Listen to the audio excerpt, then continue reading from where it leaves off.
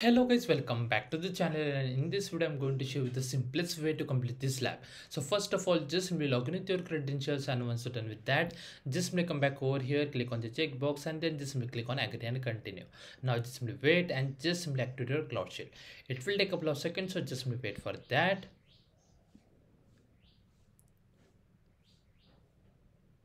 And now just click on continue. Now in the description box of this video I will share all these commands. So first of all, what you do, we have to just simply export the command from the task number 4. So just simply come back over here and click on the task number 4, and from here you can see all these commands. So just simply copy all these commands like this way, come back over here, click on this, got it. Now just simply paste and hit enter, wait for a second, and it's done.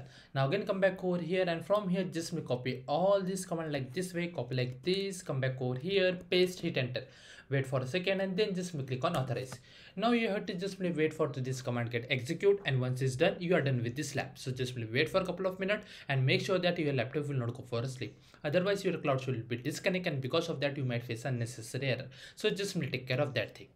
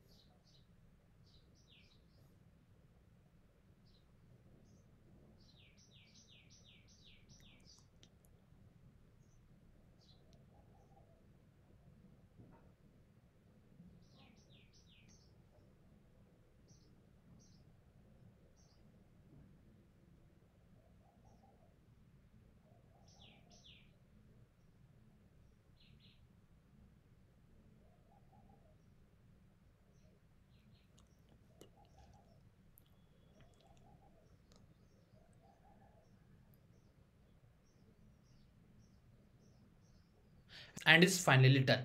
No need to worry about this error. Now if you just may come back to the lab instructions and click on the check my progress for each and every task, you will get a score without any issue. And if the score is not updated for any particular task, no need to worry, wait for a couple of minutes and you will get a full score on this lab for sure. Just wait and watch. So as you can see, it's done. And that's the way we have to complete this lab. If you still have any doubts, please do let me in the comment section. Thanks for watching and have a good day guys.